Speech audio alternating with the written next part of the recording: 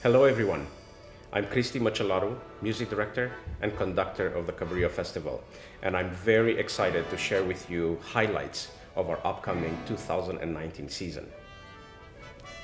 We opened the season on August 2nd with a major new commission by Kristen Custer that is focused on the life and work of the Supreme Court Justice Ruth Bader Ginsberg, entitled When There Are Nine, and features mezzo-soprano Jamie Barton and the Grammy Award-winning vocal ensemble Roomful of Teeth. Jamie Barton will return to the stage on Saturday, August 3rd, with cellist Inbal Segev to perform Jake Hagee's The Work at Hand. And Inbal will also be featured that evening in a brand new cello concerto by composer Anna Klein.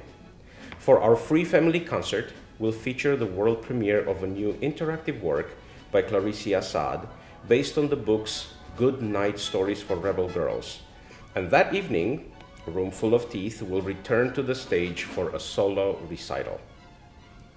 On Saturday, August 10th, we'll present an amazing work by Chinese composer Tam Dun.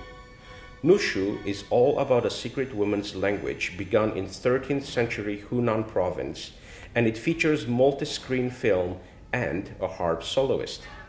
On our final night, Sunday, August 11th, we welcome for the first time as Cabrillo Festival Composer in Residence, the great Wynton Marsalis.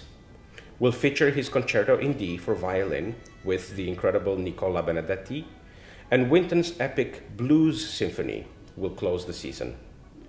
We'll have a dozen or more composers in residence, open rehearsals, talks, and events, including a reprise of our wildly popular Pay What You Can community night, featuring members of the Cabrillo Festival Orchestra. The spirit of Cabrillo Festival is always warm and welcoming. The music and the musicians are extraordinary, and the coming season will be incredible. The Festival Orchestra and I want music to speak to what's happening in the world today, and we hope this music will speak to you. Please join us this summer in Santa Cruz at the Civic Auditorium, and check out our website for all the details.